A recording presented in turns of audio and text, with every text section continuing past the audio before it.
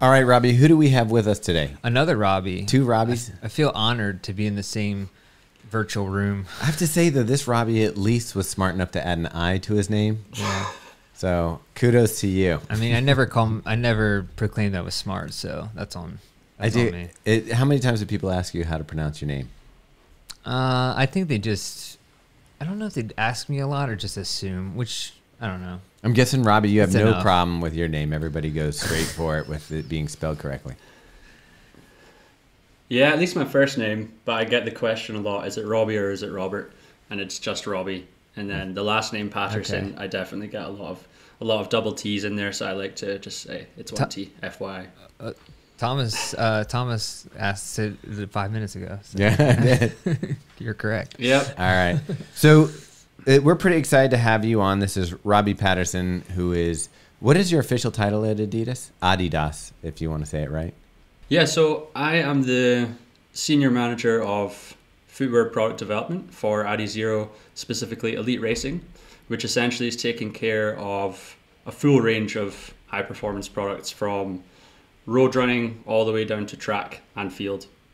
And obviously getting to represent here myself, but there are a huge number of amazing team members behind Adizero and behind what we're about to all talk into. So I get the joy to represent them, which is awesome.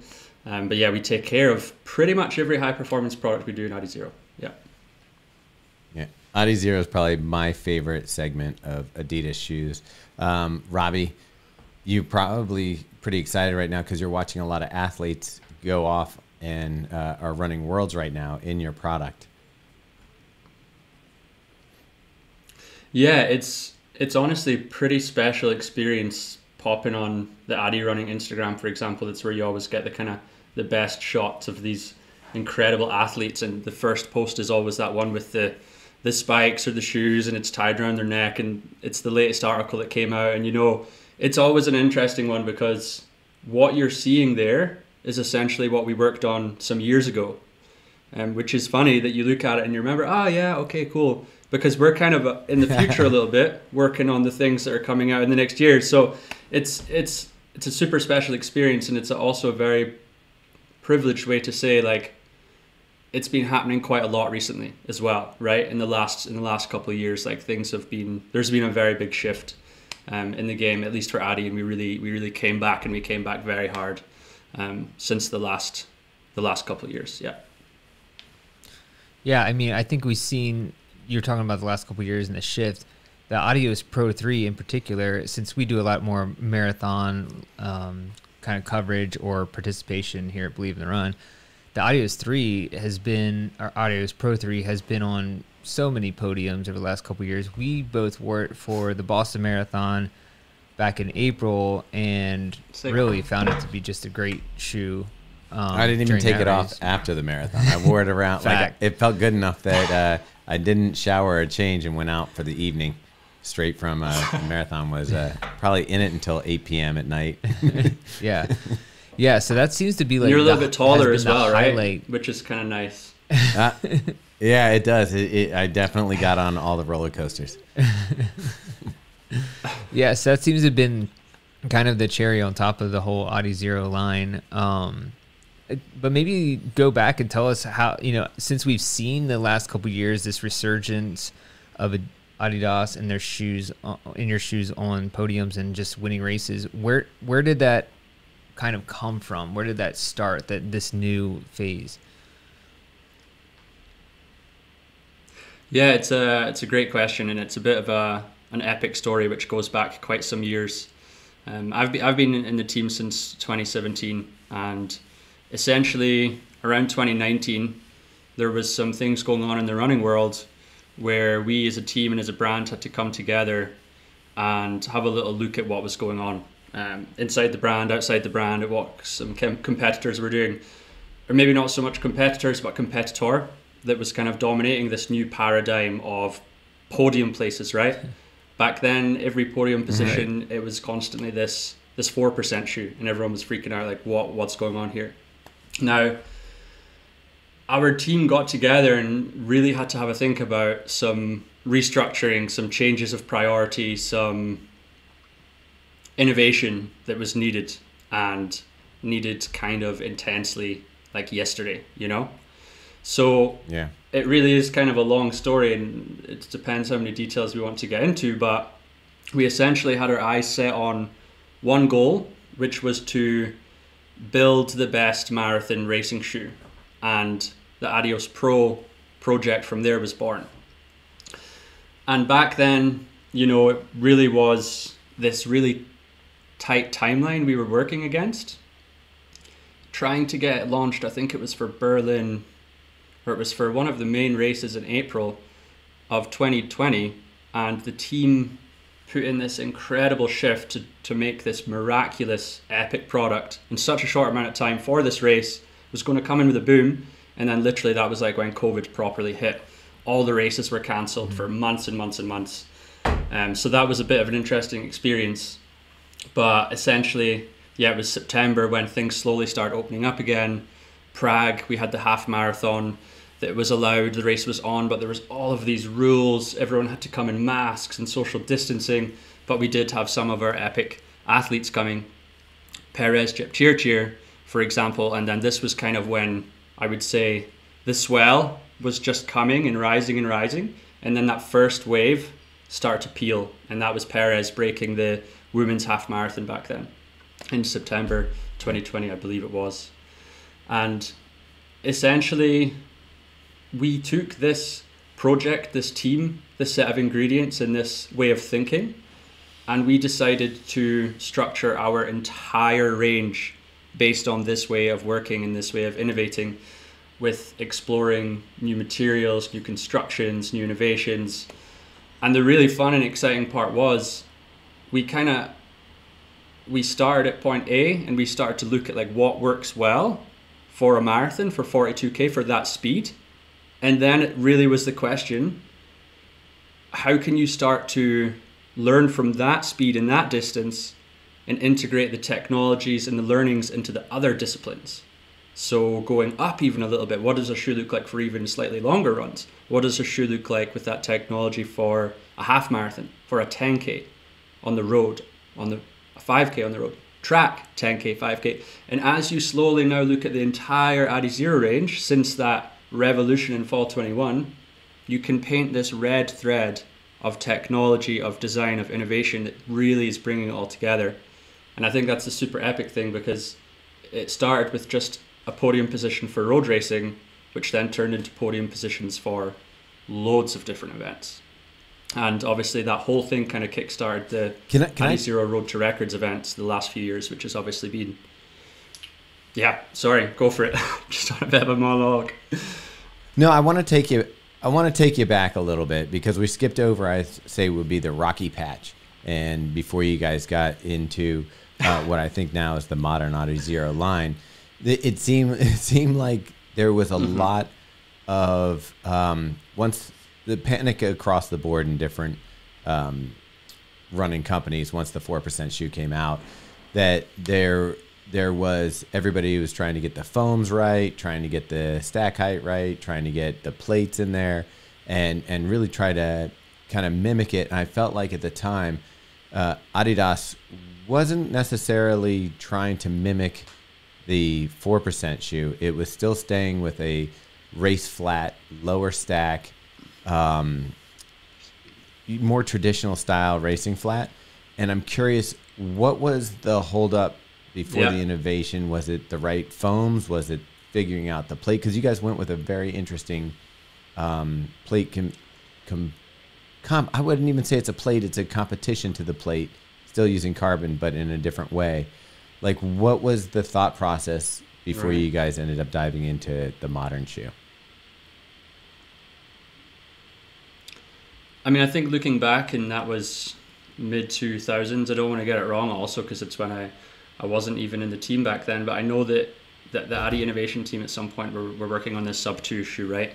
And their whole concept was, let's pick the parameter of mass and go as extreme as we can, because we know from a running economy perspective, 100 grams reducing on the shoe is a 1% saving. So that was really the focus. At the time in the company, then you had sub 2, this super traditional racing flat. I guess in parallel, there were other companies, a company looking at a totally different way of building a shoe with totally different new understandings and knowledge and testing insights. Looking at new foams, stack heights, bringing back carbon elements, because carbon elements have been in racing shoes for decades. You know, it's more just like, how do you bring them in a modern way? But essentially, that wasn't our priority back then as a brand, and that's just like a personal opinion. You know, you got to then zoom back all them years. Who was CEO at that point? Who was head of innovation at that point? It's just a totally different chapter. But from my perspective, it seemed like our priority wasn't about landing world records in Adizero. Like, it wasn't as much of a focus then. And I think what happened in them years really shook up the essence of Adidas again, because, you know, the best sports brand in the world, I think it was a bit of an awakening to be like, let's get back on this. Let's compete. Let's get on the podium. And then, like I said, because of what was happening in the industry, that was essentially what got us sitting down together as a bigger crew and understanding how are we going to get after this, which then leads into the first Adios Pro workstream, which I'd be happy to talk a little bit more the details. For example, how we came up with the bending stiffness solution, the energy rods back then. But yeah, absolutely. Oh, definitely talk about that. Yeah. Yeah, sick. This is a project which sits like very dear to heart for myself and the amazing colleagues that I'm surrounded by, because it was like a mission. You know, we all had our eyes set on one thing, and the way we worked together was truly like relentless, and it was a very special experience to get to go through that. But we were on a testing, insights and development trip in Kenya in 2019. Yeah, 2019. E10, home of the champions. It's where we visit Kibibot Kandi, Ronex Caputo, Perez Cheer, all of these world-class, fastest humans in the world out there doing a trip. And looking at some prototypes that we'd been ideating around, we just wanted to bring it back. Like, what makes a marathon shoe fast? From a perception point of view, from a sports science point of view, from a biomechanics point of view. It's this like triangle. Okay, you have your mass of a shoe, your bending stiffness of a shoe, and your cushioning system. It's just like the triangle, the pyramid. And we were ideating around how to optimize and improve new technologies on all three of these elements. Obviously, at the time, Nike had just came out with this carbon plate, which of course a lot of brands then went on to, in my opinion, just copied it straight up. I think we wanted to take a bit of a different approach and say, okay, we know that bending stiffness improves performance working with these foams that are a certain rebound, that are a certain stack height. How could we innovate and bring a solution to the table that is better than a plate and is different from what everyone else is doing? And that's where we had the inspiration to be looking a bit at how fast and incredible these athletes were running, and also looking at the natural way their foot were moving as they were running. And a lot of sketches were being drawn on paper in this amazing little hut in Kenya. And when we got back to HQ, we kind of put these concepts on a board. We went through some kind of like, development, understanding to see which ones would come forward. And looking at the metatarsal bones of the foot, inspired a little bit by nature, we thought, how could we integrate the bending stiffness following this kind of performance attributes? And from there, it became this big study to understand, how does bending stiffness work at such high speeds in combination with soft foams? And we just started iterating. 2D files were made, then 3D files were made, then we were opening molds in Asia. We were making samples. They were coming only a few weeks later. We were downstairs in the biomechanics lab, state-of-the-art, world-class research that was going on hard and fast on the course of around 4 weeks. It was crazy how fast this all happened. And we realized we had something very special on our hands. And that was the moment the energy rods were born. But funnily enough, back then, we were building everything on a 50 mil stack height shoe, because the World Athletics regulations hadn't hit yet, right? So we were on this Interesting. work stream, on this vibe. It's going so cool, and then all of a sudden it comes in this email from sports marketing. Yo, we need to have a meeting. Something's happened.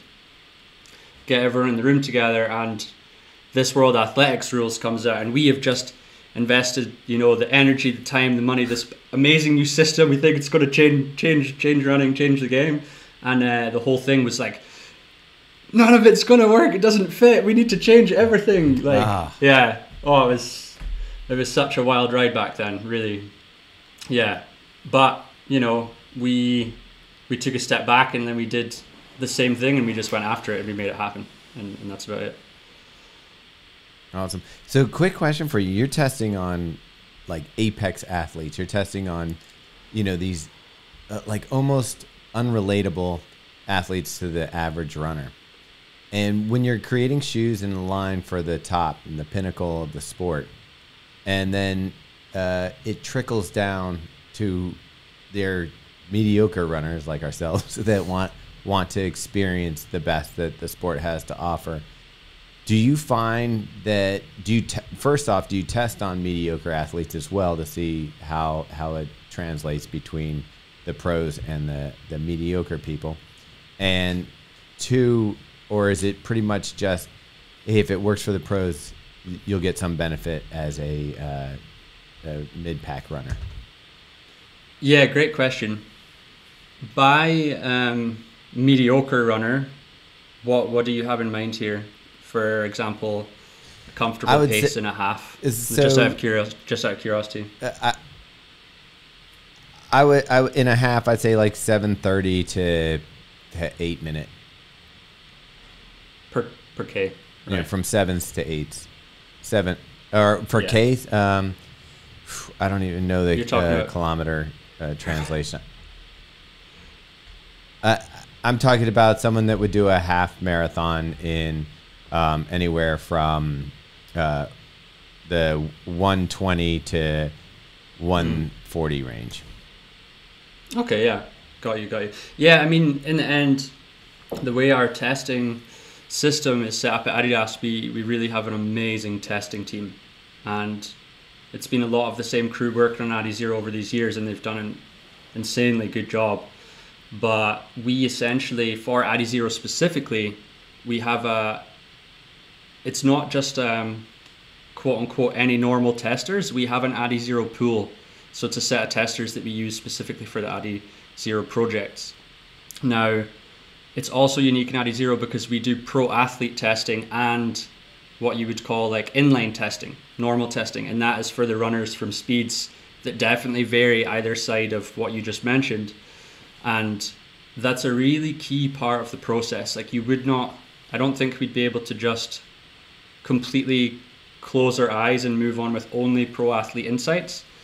I think most importantly, for sure, the pro athlete insights comes first. We then need to understand how does it translate to quote unquote the normal runners out there that are not, the fastest people on earth, but that can range from a bunch of different paces. And you need to, in the end, commercialize a product, right? So it's striking the balance between the best product to win races and break world records and to get people like you two super stoked to buy Adizero, to race in Adizero, to support Adizero, to also beat your personal best, break your own records, What I'm trying to get to with the question about understanding the testing with the pros and building an elite product, do you find that when you bring that elite product down to the average runner, they're still getting benefits from it as much as the pros, or is it relative to your performance level?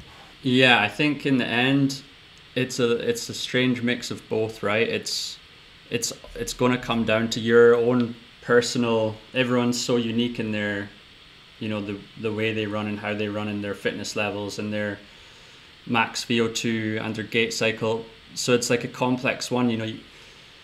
If you were to just take some of the fastest people in the world and build a shoe just for them, it would be down to their weight, their limb length. Like there's so many of these factors. So we are obviously, it depends on the project, but it's not doing that. It's building a project that we know works for our pinnacle athletes, but it's also been validated and tested that it works just as well for our normal testers. And we do that from a perception point of view, so live performance feedback, but we also do it from a mechanical point of view, like in the laboratory, looking at the shoe, and from a biomechanics point of view, so looking at how the shoe is impacting their biomechanics. And we do that test with both to make sure it's working for both sets of athletes. All right. Robbie, out of the Adizero line, which is your favorite? I think altogether, I'd have to say the Takumi Sen 9 is probably my favorite Adizero shoe. I love the kind of the versatility, but just the feel. You still get the snappy ground feel, the faster feel, but you also get that rebound and cushion from the Lace Strike Pro. So I think overall that's probably my favorite shoe. What's yours, Thomas? I'm gonna give it. This is a big comeback for me because the last 2 years I have not liked it at all. Was the Boston 10 and 11 was not a shoe that I felt comfortable running in, and now the Boston 12, you guys really knocked it out of the park. It's probably one of my favorite shoes this year, period, across the board. I love what you guys did with the shoe. You gave it a little more softer feel under the forefoot. I think just the combination. There's maybe some tweaks I'd make to the upper, but overall, I just think it's a fantastic shoe. And even people complain about Adidas maybe being a little bit narrow. I feel like it has a very, and I have a narrow foot, so I don't need it, but I feel like the forefoot has plenty of room in there for people that just want to be able to feel the toes splay a little bit more and get out there. But it's a fun shoe. I think you guys really, I love that it's like a comeback shoe for me. Robbie, what's yours? Man, I'm not talking to Robbie mustache. Robbie no mustache. The guest Robbie. Yeah. It almost seems like a cliche answer, but I would have to go for the Prime X 2 Strung. It's like nothing like I've ever experienced before with not even just with a running shoe, but just with a product. You know, this thing is like a work of art and science and engineering, and it's just wonderful. Well, maybe we should get into breaking it down and talking a little bit about what's gone into this shoe. And it does look like the pinnacle of everything that you guys are working on. I love the Strung technology on the upper, and I'm hoping that that's something that we'll see in maybe the Pro as well. Maybe across some other of the shoes. I'd love to see it on the Boston. Like some of the other shoes getting the Strung treatment would be great. Why don't you break down the Prime X 2 Strung and kind of give us an idea of what technologies you guys are using in there? You know, before diving into the details, it's worth to say that back then, I told you about this scenario where we walked into this meeting room and were informed about the World Athletics changes, but we had already created a 50mm stack height shoe. We had already analysed the test results, both mechanical and perception. And from that point, we knew we had something unique, something special, something insane. And that's essentially, I think, when the Prime X concept was born, right? Because we then changed everything to become the Adios Pro. But we were all sitting there, super motivated team, and we thought, okay, there's rules in place now. We have a box. Why don't we go outside the box and do something that no other brand has done and build a legal racing shoe? Illegal meaning it's more than 40mm and it has more than one carbon element, plate or blade. And from there, I'm sure you guys are obviously familiar with the Fall 21, the Prime X Strung. We then came out with the Prime X, just Prime X, had the normal mesh Adizero upper. And then we introduced the Prime X Strung.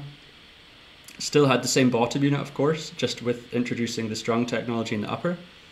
We then really understood from the athletes, what did you like about that one? And how could we improve further?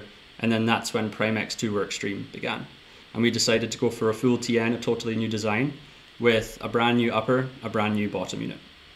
And that is essentially what we now have with the Prime X2 Strung.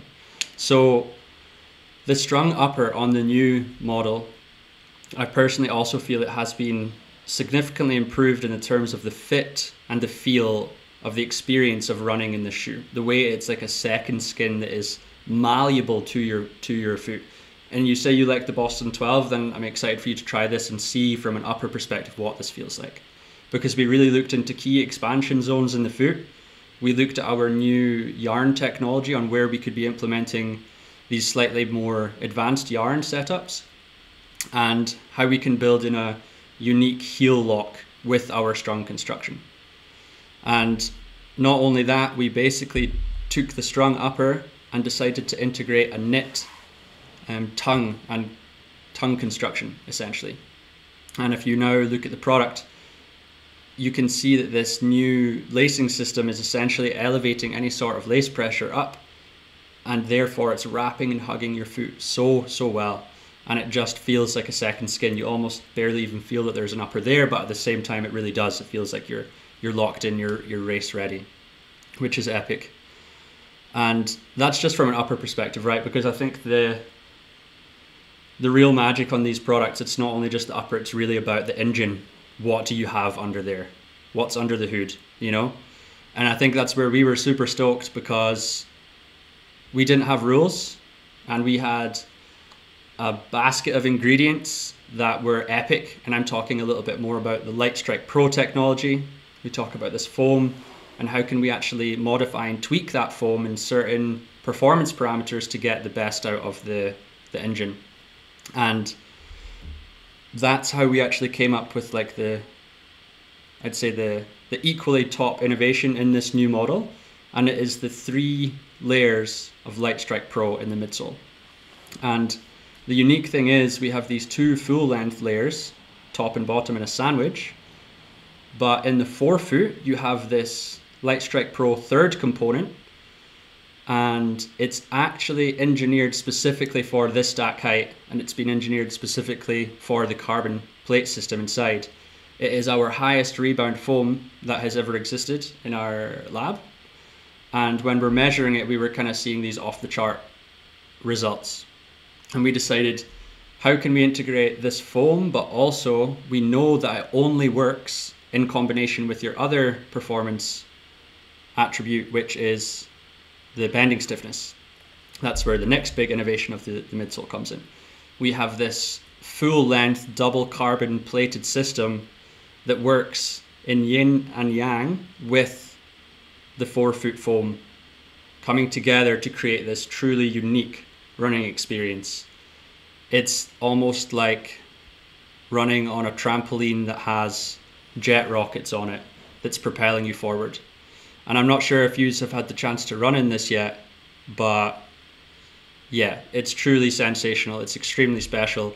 And just the sheer amount of cushioning you have, it's doing wonders for you on them longer runs when it comes to recovery and how you can basically train harder, faster, you can run faster for longer. And then a little bit in the outsole, it's really learning a little bit from the Pro series, our outsole there, and then implementing a bit of this continental outsole grip. And I think from the Strung upper, the knit tongue, our double plate system, and our 3 layers of Light Strike Pro, that's essentially what's all coming together is the Prime X2 Strung. Before we leave the outsole, one of the things that's kind of interesting about it is you have that continental rubber that we're familiar with in the Pro 3, but on the medial side towards the heel, you kind of have this smoother rubber that I wouldn't think has any kind of grip at all, pretty much. Is that just there to help you glide through your not create a braking effect? Like, what is that purpose? Yeah, in the end, like if you're looking at the pressure distribution maps of our testers and of our runners, it's not so common that people are landing on this specific part, right? So we were really playing around with how can you go even lighter and even more extreme on your material placement. And this compound itself is actually less dense than the other rubber, and playing a little bit on just trying to kind of balance out the weight of the project. We were taking decisions on where it makes sense to implement new materials, and also just from a perception and what's the word, you know, when you really haptics, Yeah, new haptics as well, and how it basically works with this very clear, transparent grip that you have underneath the white piece, or whatever color the piece is on your shoe. I think I have a different color red one here. Okay. Well, nice. real quick, you mentioned weight here, and this shoe actually picked up weight over its predecessor. Is the trade-off you feel that you get the bounce and the pop off of the double plate and the light strike foam, is that the mitigating factor? Essentially, that's exactly it. Yeah, I think when we looked at the old Prime X, we understood what was going on in the engine, but when we looked at what we wanted to improve in terms of cushioning and bending stiffness, with our ingredients at that time, we knew that the other piece of the pie would have to take a little bit of a hit. So we wanted to invest that weight back into the bending stiffness and the cushioning system. Hence the reason the product got a little bit heavier. But through the athlete testing with such positive feedback and looking from a mechanical and biomechanical point of view, we came to the decision that it was the correct thing to do for this iteration. And so, real quick, can you tell me again the plate system in here? It's two separate plates for the listeners. It's two separate plates, correct? And then is it a carbon fiber plate on top and TPU on the bottom, or what's the composition of those plates? Yeah, great question. So the top full length plate is a carbon fiber plate, and the plate on the bottom is essentially a carbon infused plate. And basically the system is working together. In the forefoot, the plates are in some way connected, but between these two plates, that's where we have this new innovative compound of the Light Strike Pro, which we put in there, and essentially creating this extreme spring and propulsion system, which in the end, if you take any of them ingredients away, it just changes the shoe completely. You know, it's all working in unison together, and it's been designed specifically for this foam and this double plated system. Now, I noticed in earlier prototypes that we've seen, and I've seen in photos that people leaked out, there was not so much a third or second layer that extended the whole way to the toe, but there was more of a disc or just a puck of Light Strike Pro with bigger gaps in here. How or why has that changed in the final version? Essentially, throughout the testing process, we were experimenting here with different compounds, with different materials, with different positioning, plate setups, and them prototypes that leaked were essentially prototypes where they were obviously a little bit older and had certain test characteristics that once we done our prototypes with the foam that comes to the very toe, we realized it was actually performing superior compared to them prototypes. So again, keeping performance in mind, we wanted to keep pushing the needle forward and made the decision as a team to kind of remove that, how you called it, a puck, and it actually extends all the way to the toe, giving you even more of that kind of propulsion and rebound in your toe off, which we know is like obviously super important for a racing shoe. Was the plate ever one piece where it was more like a taco kind of shell? It's a great question. You know, the prototyping and the ideating for this project was one of the funnest because we did have a lot of ideas in the beginning, and we iterated on many samples, and there was a whole lot of interesting plate setups and layouts without getting into too many details, but I like the way you're thinking and would say that we definitely did experiment in this regard. And you know, it's like, which direction does the taco go? How hard is the taco? How does it work with this foam and that foam? And essentially that's the fun thing about product development, right? It's you test, you learn, you make changes, and you keep going until you nail it, at least within the confines of timeline and cost. Yeah. You know? I was going to ask you about the timeline too, because you had mentioned at the top of the show that you're seeing people running spikes that you designed over a year ago. And obviously you're probably designing now for Olympics and, you know, what's going to be on the feet of people a year from now. And everything you've learned in this, probably at this point, you're looking at this Prime X2 and going, yeah, that was really great work we did. We're moving forward.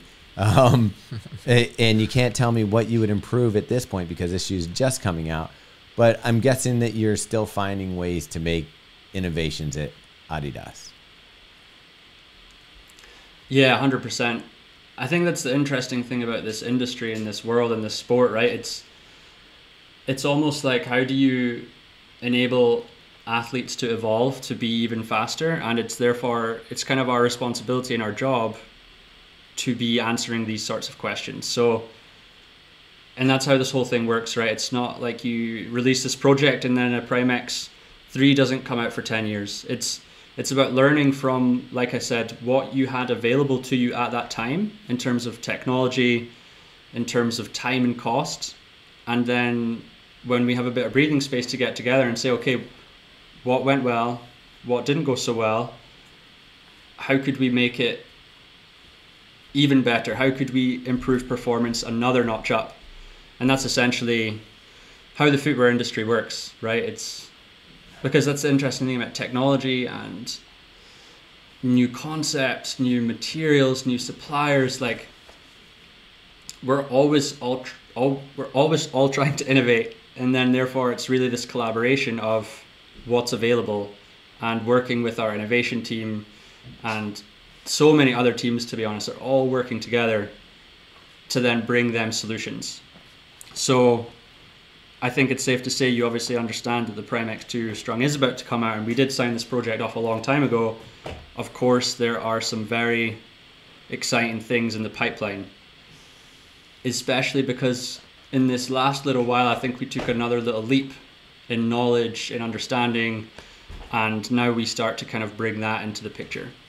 And obviously that's not going to be coming out anytime super soon, but at the same time, on the horizon, it's looking bright again. There's another one of them waves coming in, you know?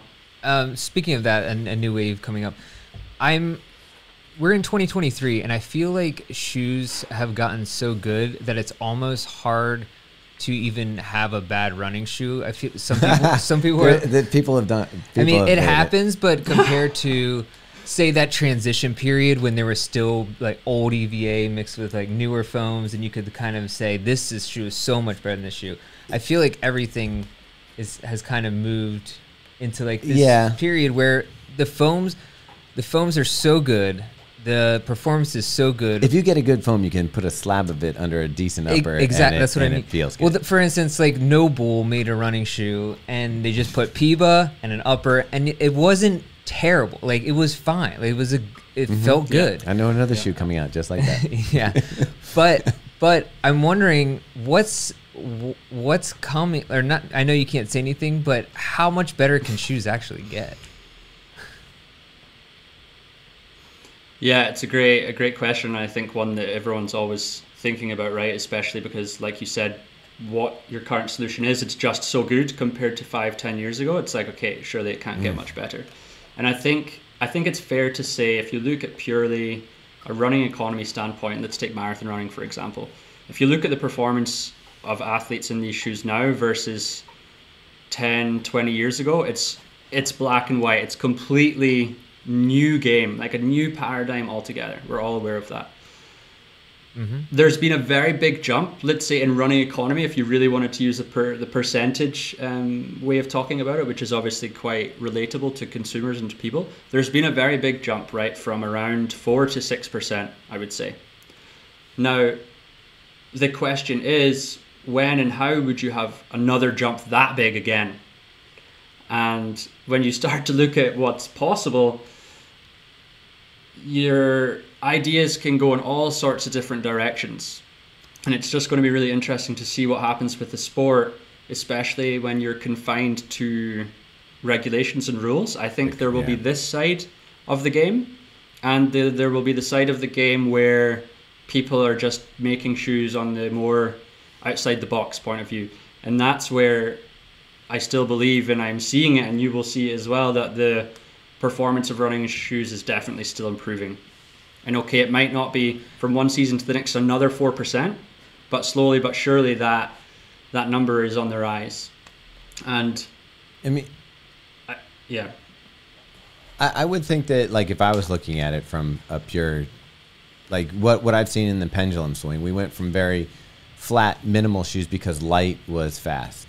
So they tried to put the least amount of cushioning and the least amount of rubber on a shoe to get you to the finish line. We saw shoes like the Nike Mayfly, stuff like that come out. And then we found lighter foams that you could stack up to 40 millimeters and still have a 7.5 ounce shoe for somebody in a size 10 with a plate, and the uppers shrink. So my guess is the innovation will come when we can get the kind of cushioning that we get in 40 millimeters in a thinner, lighter foam that still has the rebound and cushioning that you would get from 40 millimeter stack. So I think all the innovation is going to be coming from the foams, and then the next thing is the fit. If the shoe can fit correctly and have light materials, the lighter, faster shoe that feels more natural underfoot and can propel you forward faster, I think that's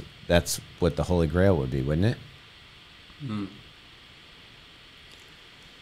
Yeah, for sure. I think there's different ways of looking at it and different opinions. I think from what you just said there, if you think of a 20 or 25 millimeter stack shoe that's providing you that same level of cushioning, you really need to understand like what can you actually get from a lower stack that's as good as a 40, just from a pure physics and loading and energy storage and return point of view. So right now that obviously wouldn't be the case if we looked and tested apple to apple, purely because the cushioning and these higher stacks is having such a big performance impact on being able to run faster for longer, So what you're talking about right now, in my opinion, it's kind of like right now it's not really even that feasible until there's some bigger steps being made that would require most likely. It's super tricky because if you're thinking about marathon running, it's a different conversation than if you're talking about half, 10K, 5K. It's really going to be distance specific. But I'm saying a while back we didn't know about Pebax foams, and nobody was using Pebax foams, and all of a sudden those hit the market, and we have a very high stack shoe that feels light, which you just couldn't have before. And I think when we talked earlier about people mimicking what was out there, you had all these flops because they didn't have the foam, so you just had a high stack shoe with maybe an EVA foam that weighs a lot, that doesn't have the softness that you can feel the plate actually interact with the foam. So I'm thinking this is probably something that hasn't been invented at this point. But to shift to a shoe that you guys do have right now, the Pro 3, I understand that we won't be getting a huge update for the Pro 4, but it's now sort of in its, we've been using, like, I still like the original Pro, even though it didn't have the cutouts and the stuff like that. I thought that was a good shoe. Now it's kind of stylized a little differently, but pretty similar to the original. And we're getting on to now the 4th version, which will be similar to the 3rd version. Is the 5th version going to be something radically different, or are we just going to keep making incremental changes to a shoe that seems to work? Yeah, it's a great question, and I would love to talk to it without giving away too many insights. It's a hard one to be totally honest with, to tell you, because I'd probably get in trouble for it, right? But so there's something good. We're a very passionate team who is really great at what they do, and in our perspective, things are moving in a strong way. Without now, can I ask you concrete? Gotcha. Yeah. Yeah. Can I ask you about? You mentioned the strung upper that we've seen on the Prime X2. Are we going to see the strung upper on other models throughout the line? I feel like I've seen somewhere that the Takumi Sen was going to have it, but I can't be sure of that. Is that something we'll see in the future? Because like Thomas said, I feel like... Personally, I love this upper. Yeah, the strung upper is amazing, and I feel like is one of those things that can contribute to better performance, is a great fitting, lightweight upper. Yeah, I think right now we're obviously placing it on specifically the Prime X, and we're learning a lot. and we see an incredible benefit and potential in Strung. And the team are currently looking at where else we can use this adaptive technology in the range. And I wouldn't give away too many insights there, again, just in case I'm probably not meant to be saying anything. So I would just say that's it's an epic technology, and we're excited about it, and we see the benefits, and yeah, there's some interesting projects. It looks like a product. I was going to say the Strung looks like something that you could scan someone's foot, and it looks like something that you would be able to computer generate almost a custom fit for, say, your elite athletes. It seems like that type of technology is, am I just intuitively going to the right place there, or is it going to be a standard fit for everybody?